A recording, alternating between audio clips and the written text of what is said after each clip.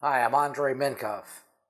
I'm the founder of Trademark Factory, and in this video, I'm going to share with you yet another trademarking screw-up.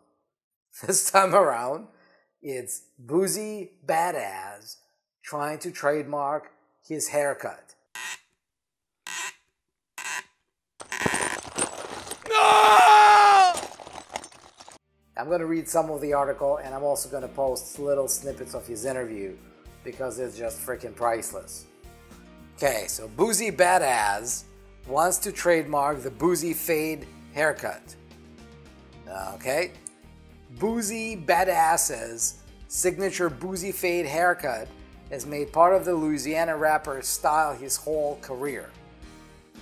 It's been talked about in interviews, mentioned on songs, and now the Heartless Hearts rapper is trying to capitalize off of it if he can.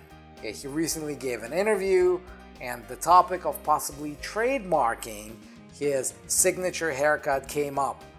He announced he already has the ball rolling on the idea. Oh my god.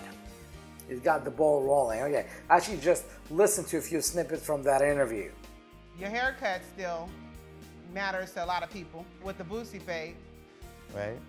Have you got your haircut trademark? Not yet. I got Miss Vanessa working on it. We on it.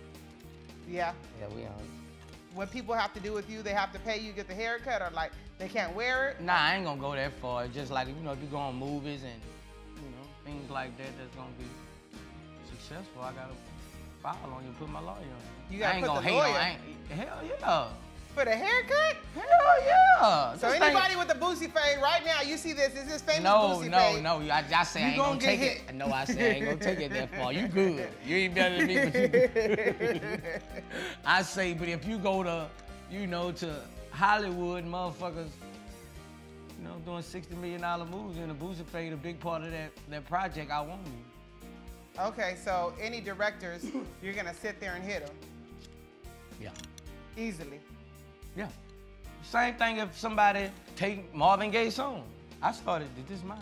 Now all of this makes absolutely no sense from the trademarking perspective. It's either a PR stunt or his lawyers are really taking advantage of the poor guy, as he is never going to be able to enforce that against anybody, whether it's in real life, in concerts, in movies, or in any other situation. I mean, he might be able to get a trademark registration certificate that's either going to say the name or it's going to have a picture, but the question is, he'd only be able to enforce that against somebody using the name or that same picture on the actual products. He will never be able to enforce that against actual people deciding to adopt the same or a similar haircut. Now, I hope you found it curious, and if you did, well, guess what? I post these videos every single day, Monday to Friday, sometimes on weekends as well. So subscribe now, get notified whenever the next video goes live. And if you got a brand that you want to protect, but please don't come to us asking if we could help you trademark your haircut. We're not going to do that. So if you got a real brand that you want to protect, go to trademarkfactory.com, book a call with our strategy advisors, and they'll be able to walk you through the process. Until then, I'll see you in the next video.